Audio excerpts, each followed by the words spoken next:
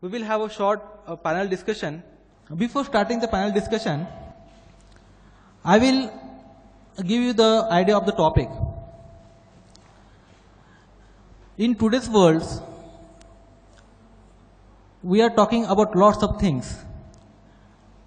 There are announcements now and then in the newspapers how we have to see India in next 5 to 10 years.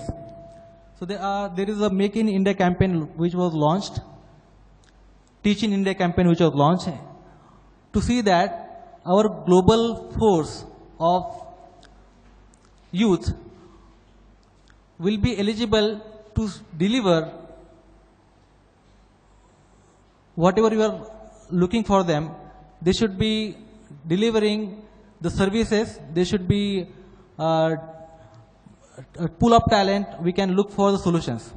But if you look at the engineers which are passing out of the engineering colleges, one of the reports says that 34% of the engineers do not fit the job. They are not eligible to perform even a single job function into their careers. So that is something terrific. We lack the skills in the students once they pass out from the classrooms. They can't survive in the outside environment.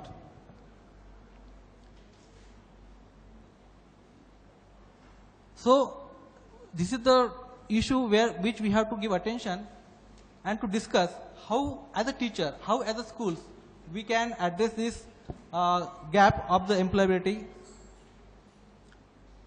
I would first like to hear the opinions of the panelists from their own perspectives. So I'm not throwing any questions straight away with you. So I will be keeping it open because you are working in your respective schools and you have seen a lots of changes in the schools. So I will ask you to present the topic on through your separate perspectives, that how can we respond to improve the youth employability and look at the path towards the future. So may I start with the only one male member from the panel, Arunav Singh. Thank you very much, Dr. Ingle. Namaskar, Mumbai.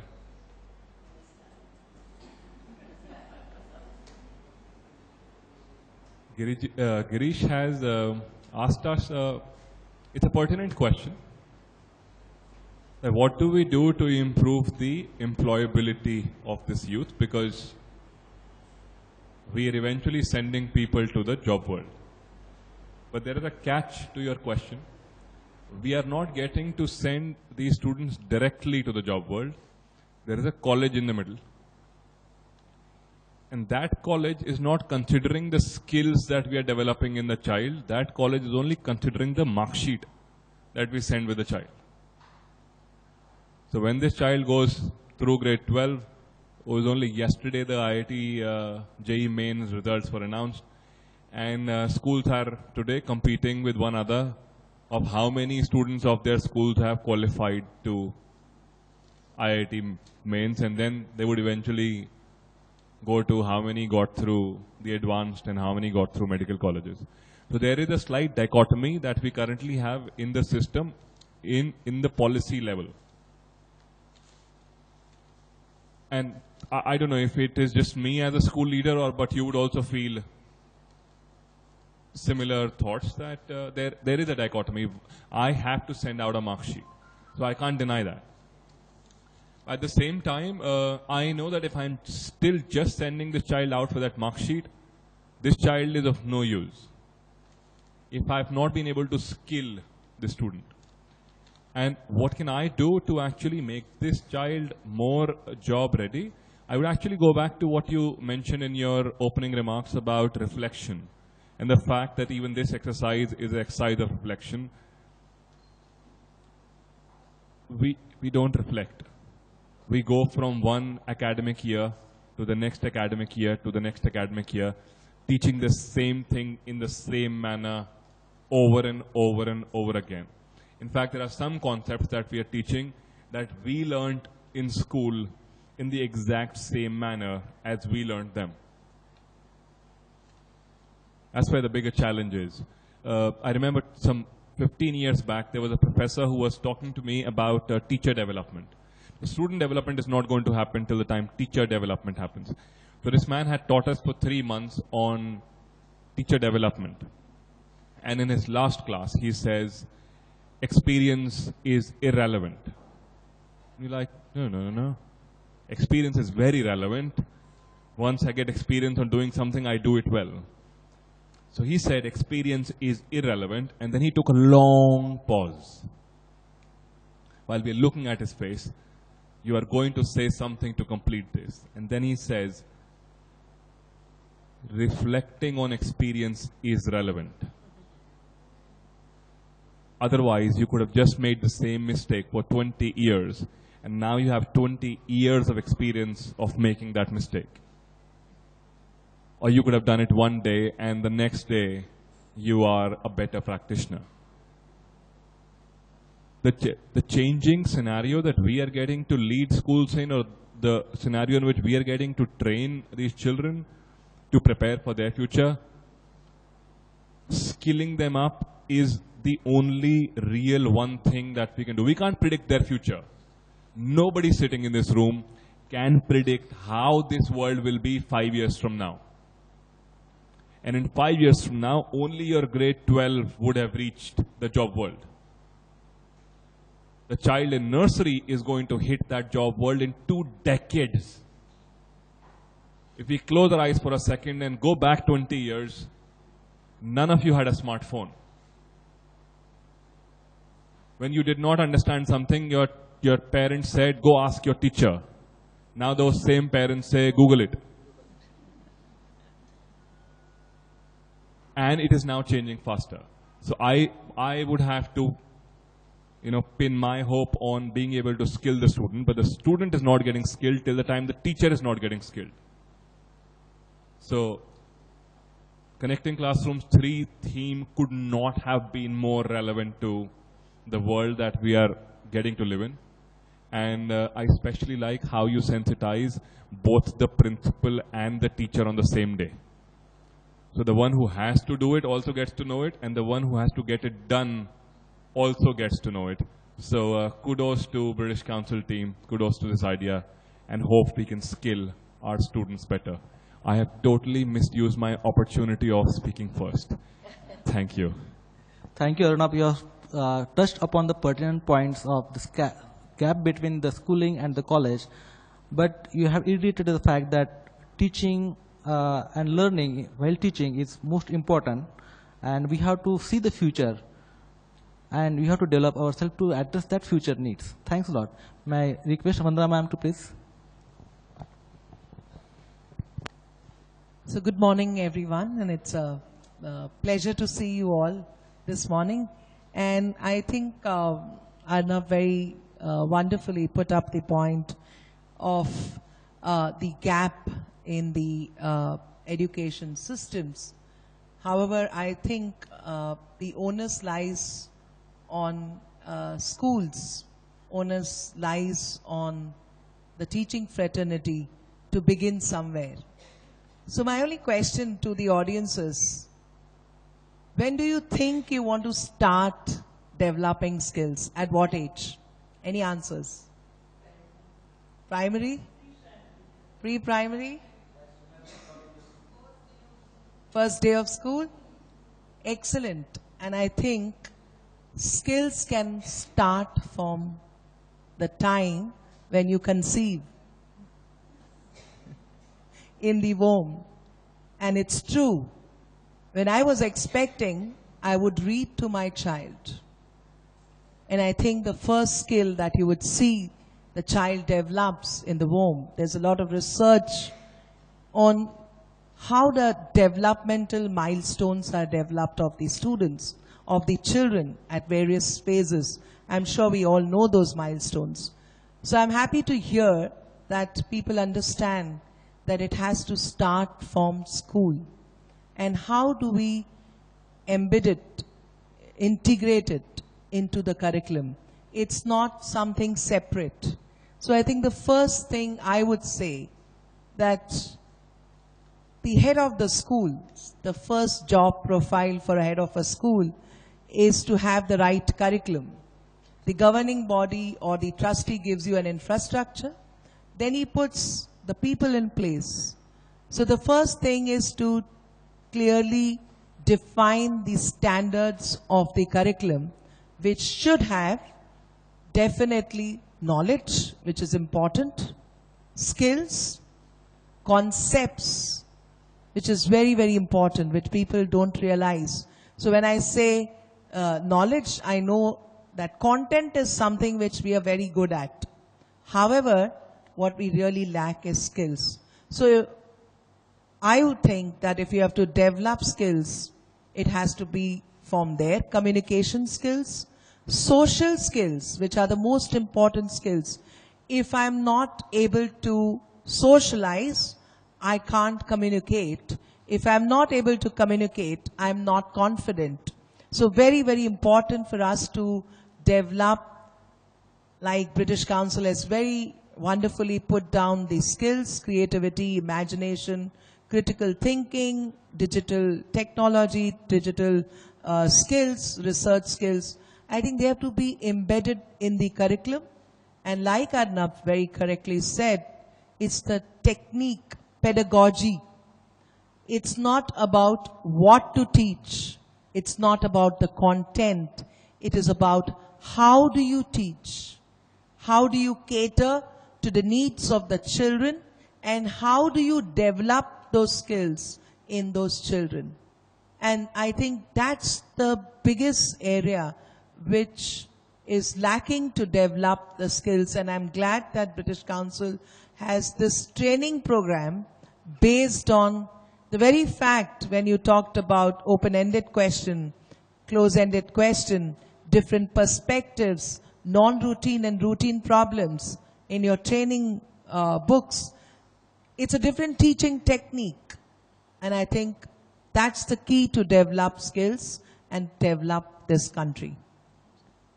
Thank you, Vandana ma'am. You rightly pointed out that the knowledge is essential along with the skills. We should not go away with the knowledge. We have to combine the knowledge and skills in a proper manner so that we can achieve both the things. You also rightly said that it should start from the beginning, and the beginning is the school. If we look back, we do not bother about why I don't remember quadratic formula.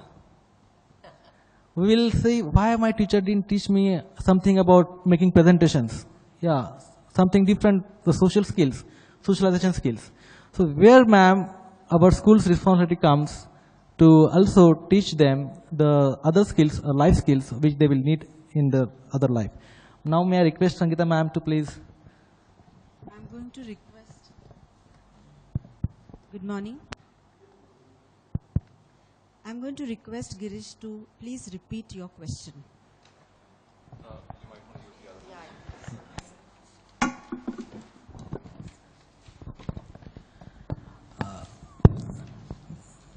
How schools can contribute to enhance the employability of the students in their schools.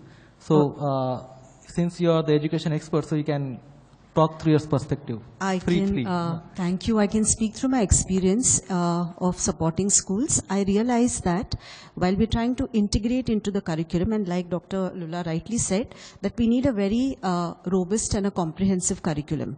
And for that curriculum planning to happen, I am seeing that the leader of the school, along with the team of teachers, actually needs to have a complete research cell.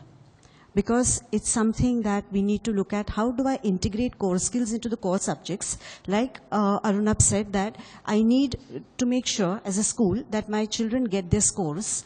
And at the same time, I want to make sure that they have the skills that are required for employability. I see those skills translating themselves not only to the core subjects, but I also see them in action when the co-curricular subject teaching is on. So for me as an educator, I am trying to look at how can I map it to the core skills, embed it into the core subjects, and extrapolate it to the co-curricular subjects. And then take it forward. So before I even kind of start implementing an action plan, I'm looking at how can my teachers, all of them sitting here, be researchers, and they'll have to do a lot of studying and research to kind of really prepare this complete matrix, which would be something that you can really apply. And when you're all in it together, then I think the energy in the school would be such that everybody is continually learning. And when you create that learning environment, I think that's where the students will also kind of get that inspiration to skill themselves. I also have one more addition to make here, that we're talking about knowledge, we're talking about skills. I'm also concerned about the behavior. So how do I get the child to make sure, or even adults, that if I have knowledge in an area, I have the skill in that particular area, I also need to have behavior that matches that knowledge and skill. And therefore the challenge for us is, how do I kind of, make sure all of these things are happening, and only then can I look at a competent young generation. So the challenges are great, but I think we have a fantastic opportunity here, all of us definitely who are part of the core skill program, to do this research and kind of develop this dynamic curriculum plan for the next academic year. So are you with me on this? Yeah? All right. Waiting for teacher researchers to enlist with Dr. Girish Ingre. Thank you very much, ma'am. And it reflects the researcher within you, and how you're connecting the policy, practices, curriculum issues, and joining the dots so that we can improve as a teacher in our classrooms. Thanks a lot. Motion Vaji is up to you. Well, a very good morning. And Mumbai is very, very warm. Not warm as per climate, but as for the people. So everybody, the entire Mumbai team, and I've always felt the warmth. Thank you so much. And when you're the last speaker, already everything has been said. So it's very difficult to, again rethink what you've thought. But first of all, I think I have to thank British Council, because last July when we were doing this training and didn't have much clue into how this is going to be embedded in schools, the core skills, why do we need it? We were doing very well, fine. But as we've come along, and as I've been into this training as well as looking at the reflections of teachers, I think that it was the right thing at the right time, because we are talking about the 21st century kid. And as Arunav said, we really don't know about what 20 years hence the child's going to face. If we look at a little bit of statistics, I'll just tell you that there's going to be about 3 million people moving from the rural area to the urban and semi-urban. So what do we need then? What do our children need to do? Is it that only we are training our city-bred schools? What about the other children who are going to move? When somebody is sitting for the JEE, as Arunav said, they're not only from the cities, they're from all over. Are we embedding these skills for them? Is it that the skills we are talking about only needs to be employability? Entire India needs to be employed. We still have so many unemployed. There are about 1.3 million students who don't get job. We have more electrical engineers than electricians. We have more mechanical engineers than carpenters. Now where are we heading for? We all want engineers. I think with core skills, what is very important is vocational training to be embedded into a school curriculum. If we look at other schools, other countries where vocational training is a part, India will feature at the bottom with 8% only.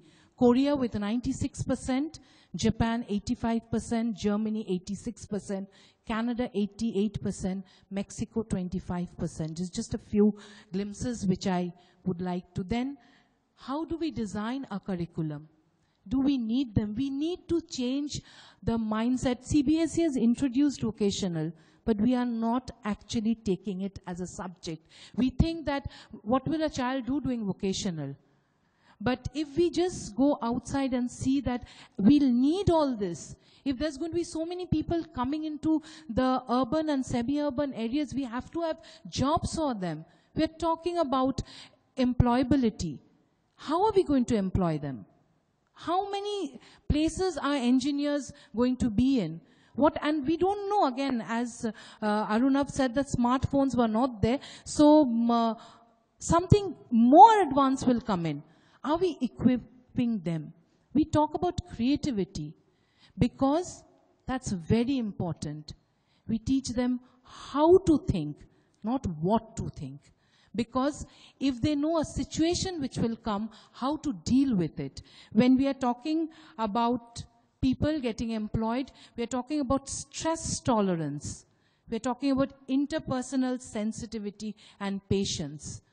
Along with all the skills, we need to embed values which are slowly disintegrating from the society.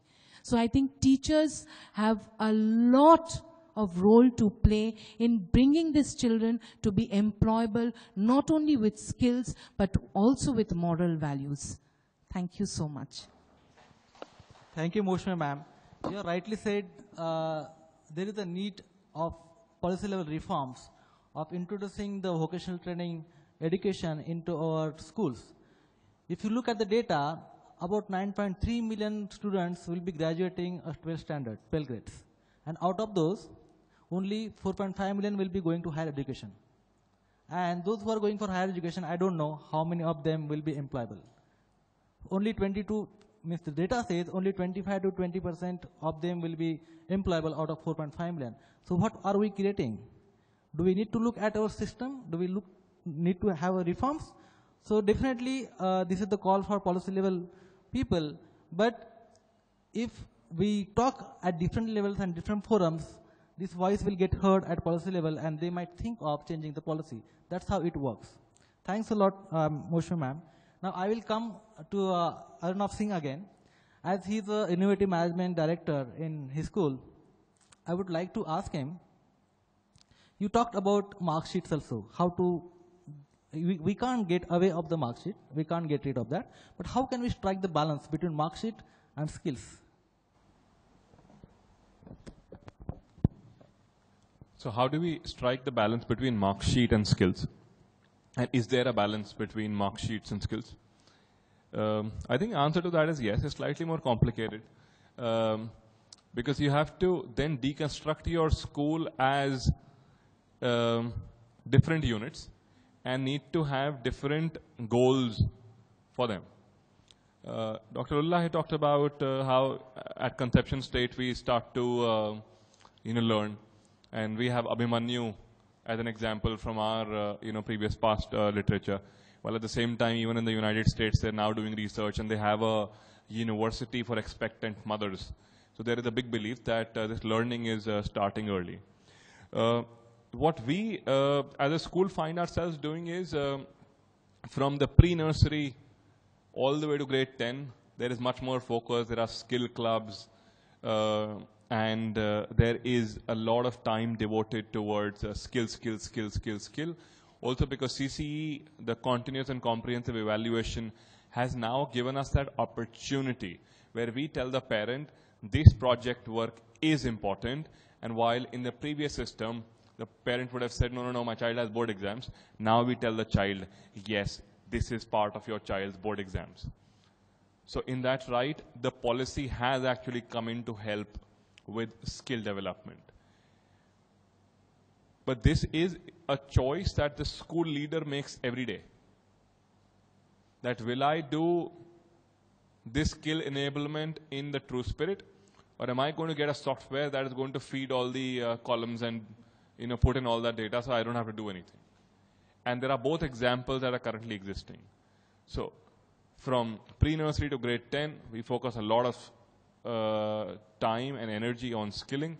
Come grade 11 and 12, we are your very stringent, academic-oriented school.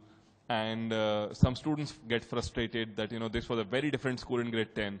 This is a very different school in grade 11.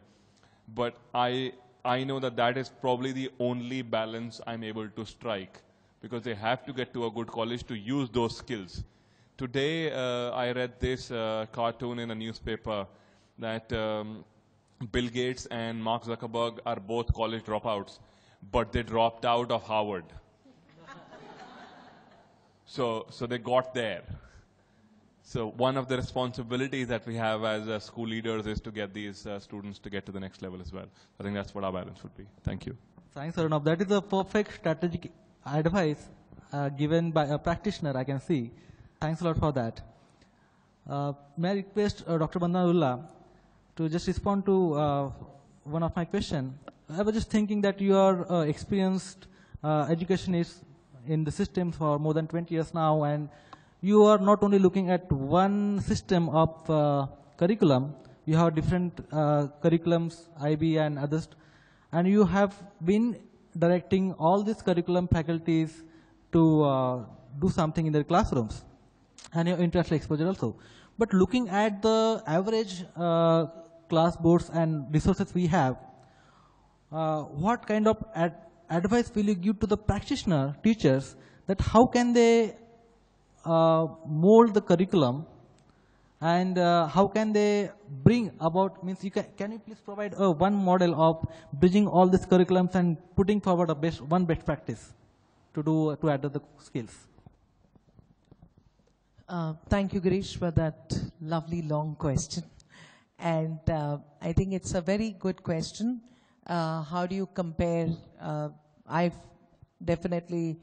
very fortunate to be having taught in a local state curriculum and then move on to the ICSE, the CBSE, the IB and the Cambridge, and been an examiner. And I think that the major aspect of the difference between the local, that's the state curriculum, the national and the international curriculum, the major difference is the whole teaching learning technique is student-centric, and the onus lies more on the child. And we use a very innovative technique. If you read on, I can talk for days and hours together, but I'll just give you the gist. If you read on Kate Murdoch's inquiry cycle, and here, right from preschool to primary school, there is something like the questions are put up every morning to the teacher. Okay?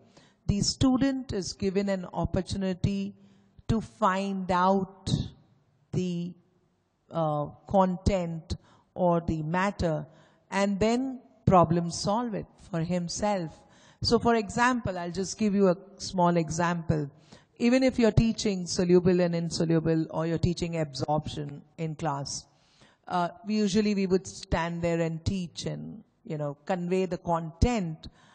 However, the learning has not really taken place, because if I just ask you a question now, right from last half an hour, what everybody's talking, I'm sure half of you won't remember because you're not involved. But if I ask you, what's the question that I asked you all? You all will remember, right? When should we start skill development? Because you were involved. So the same topic is that they would give a lot of, there would be salt and there'll be water and there'll be a lot of things, chalk and stick and everything. They'll ask the child to predict what will happen if you do this. Okay, it starts from there. Then now you investigate, now you find out, now you conclude. So you would find that they allow the children to think.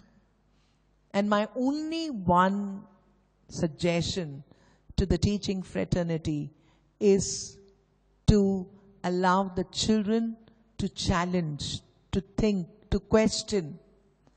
And I would say in short, let go your power. Because we as teachers are so good with content, we enter the class, tak, tak, tak, tak, tak. We don't bother. English teacher comes in, content, content, content. Maths comes in, content. So what is really happening? That the child is listening to 8 different people. There are 8 lectures or 7 lectures in a day. So I think that the moment you allow the child, engage the child, make him an independent learner, then you're going to automatically create those future students who can find things for themselves. They're not dependent, like Arnab said in the beginning, and everybody is talking about, we don't know what kind of jobs are going to come up in the days to come. So we need to prepare them. We don't need to spoon feed them. And let me tell you, they are beyond the intellectual level that all of us in this room have. And I can give you, I feel small when I enter a grade 1 PYP classroom. The questions that the children have for the teacher, why do you burp? The teacher was not teaching, they were finding out questions on digestive system, and the teacher just looked and she said, okay, now let's find out. Okay? So you would see that let the student's voice create leaders, and I think British Council is talking about student leadership. Students are the best leaders in the class. Students' voice. Give them, they are much beyond anybody's imagination. Because they don't need you and me. They have the whole, everything is there on this little phone.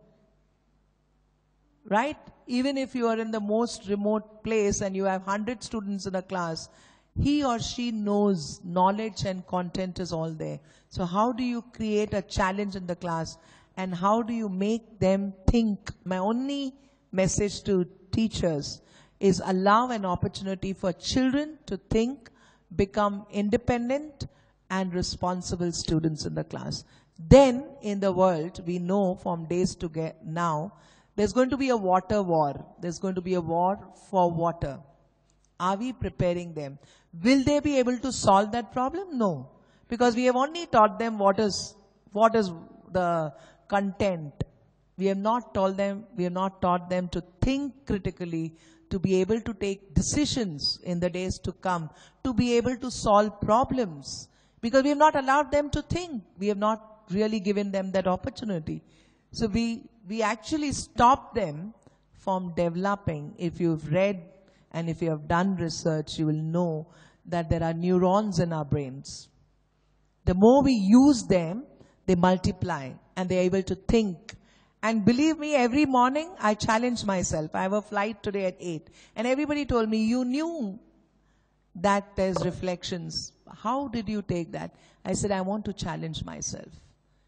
Only then I will think of solutions. But if I sit in my comfort zone, I can easily sit in the 4 walls of my school and not go and not challenge. But if I want to develop my neurons, I want to make sure I build on them, I want to challenge myself, I'll be able to solve problems better. Problem solving is the biggest problem today in classrooms, which is not developed, unfortunately. I can see some smiles there. Thank you. It's very close to my heart. Yeah. Thank you, ma'am. Yeah, it is very important advice from Dr. Lula to let go yourself, learn from students, and it is a mutual process of learning and teaching. It is not a person who is content controlled, who is controlling the content, but it is the content is available everywhere, and you have to facilitate it. How good you become a facilitator, it is the most important thing. Thanks a lot. May I request Sangeeta Gole ma'am to just tell the audience, since you have worked in the government sector as well, how it is relevant and how, if you think if government can do the things in the classrooms, in the course, embedding the core skills, what teachings you can tell from this government project to the private sector? Thank you, Girish, for asking me that question, because I was dying to kind of, say things that the state schools are doing.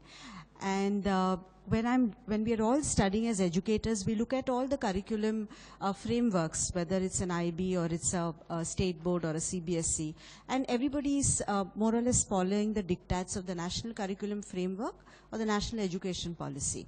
So when we looked at what is happening with the government schools, especially I can say about Maharashtra, in the last 2 or 3 years, and Mr. Kulkarni would be able to support me and the others, there's been a lot of training which is happening with the headmasters and with the teachers parallelly along with the British Council programs also. All right. So when we are doing the training as facilitators, we also keep abreast of what it is that they have done, so that our starting point or our point of moving the headmasters and teachers has been connecting those lines for them. So we found that they have done a lot of training on constructivism. And that's where we are giving the children an opportunity to build knowledge, to construct their own knowledge. And that's the opportunity where the children are going to question. So if I am going to look at a ratio of headmasters and the teachers, headmasters who we train for leadership, because they're going to lead the teachers in developing such a curriculum.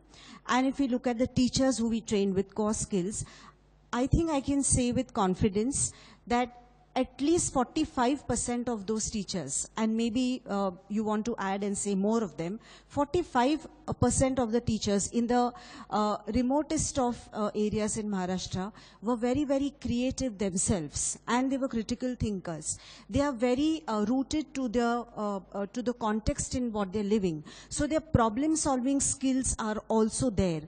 The system is not allowing them, or they have prevented themselves from coming up with solutions to the problems. But the training that we gave them kind of inspired them to look at solutions for problems that they're facing within their school context, and even within how to involve the local community and work in collaboration to get the children to start developing their skills. So what I see through this training is that the headmasters have started working on themselves. They said, you know, when they went back, they gave each one of us an assurance, आम्ही काहीतरी नक्की करणार.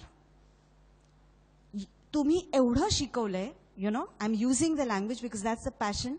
You have given us so much in these 5 days plus 3 days that we will not let you down. And we know what we need to do and we will do it. You know, and so we we really think that we need a reflection session with all of those teachers and the headmasters who we put in a lot of effort and passion and emotion when we, you know, kind of connected with them.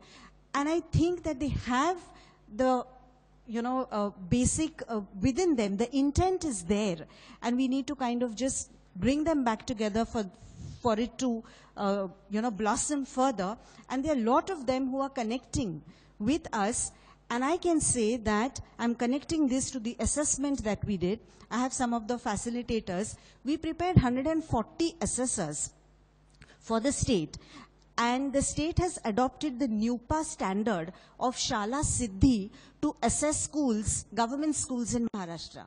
They did a pilot project with 72 schools. Now these 140 assessors were all on a WhatsApp group. All of them who assessed these 72 schools. And many of these 72 schools have taken training with the British Council and other government training. And the kind of work that's happening in the 72 Zilla Parishad school, I think is phenomenal. So I think there is a lot of hope at the grassroots level, and I'm inspired to work with them even more. Thank you. Thanks a lot, ma'am. It's really wonderful experience you had. And I hope if the government teachers can do so well, 45%, we should almost do 110% here. Because the resources, they do not have anything. If you call resources, then you have to find out what is resources mean by. Secondly, these trainers, these teachers in government sectors, there is a huge debate whether they are victim or they are villain. Few found them as a villain because they don't do anything, they don't do this, they don't do that. But are they a victim of systems? That is also debate. They have to fill the census register, they have to fill the maternity register, they have to fill n number of registers. Their entire month of May will be gone in the same thing in filling up the different registers. So there is a huge debate of victim and villain, but instead of that, they are doing so well, and I think this whole credit goes to our trainers, those who were tirelessly doing the great job into the fields. Thanks a lot. We don't have much time. Still, I'm taking I'm asking you one more question, sir, and after that we will close this session. Mushmi ma'am, you are from East India, and geographically and politically, socially, Northeast and East is little bit neglected. If there are so less opportunities in the state, in that view, how teachers take the different kinds of training like core skills into the classrooms? Is there a difference? You have seen the reflection session, interacted with other teachers also. Can you please share some insight from how the schools work there, and means how in relation with the core skills? Thank you, Girish. Yes, if you're talking about Northeast, that is Assam and Arunachal, and I've been there 2 years in Guwahati, so I can tell you about Shillong teachers. They have a lot of creativity. I have not seen that kind of creativity in Bengal. They have a lot of creativity, they have a lot of eagerness to learn, but somehow the way India is progressing, it doesn't reach them. Their distance, ability to come, because if we are having any kind of program, it's in Guwahati. So people from Arunachal, from Mizoram, from Sikkim, they all have to come to Guwahati. So it is not always feasible. But the children over there, I'm yet to come across such creative children. They are fantastic. In music, everybody is so musical. Their work, their ability to adapt anything which you give, because since I was from Kolkata and when I went to Guwahati, I saw this, and they are ready to adapt to all this.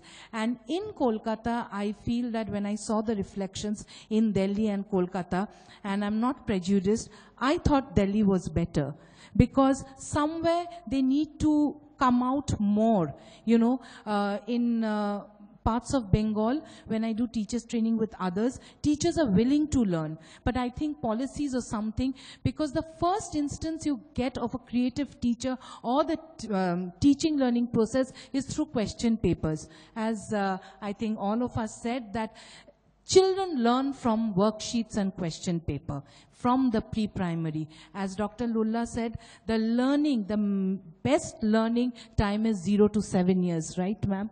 And that's when everything gets into the child. The anxiety, the pleasures, the happiness. So, and that actually reflects later. So if your question papers are, made differently, if you're even a simple classwork, we just differentiate between rotation and revolution. What is the difference between living and non-living? Where are we even imbibing critical thinking? Where are we even trying to give them a problem? Through question paper, I think children will learn. And I think core skills is really, really helping, because when we are integrating all the subjects, we can place this like with history and English, art, right, ma'am? And children are really adaptable.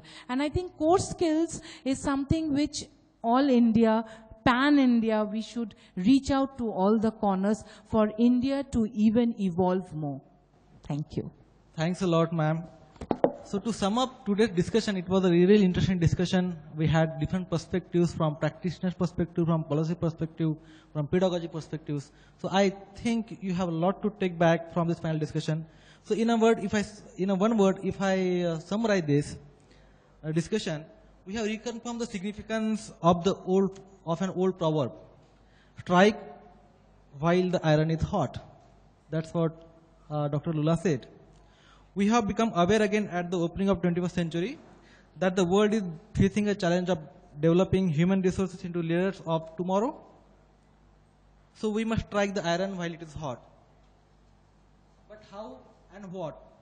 And how you will be taking these panel discussions, feedbacks into your schools, and how you can develop and how you can start to develop the core skills and embedding into the classrooms. That's what we have to look at individual level. So it will be a collective kind of campaign of embedding core skills into the curriculum and classrooms. Thanks a lot for your patience listening. If you have any questions, we can address to the panel, but not more than 2 questions. So I'm glad that our panel members were able to solve all their doubts, and they do not have any questions now. Thanks a lot, ma'am. Thanks a lot, Aruna.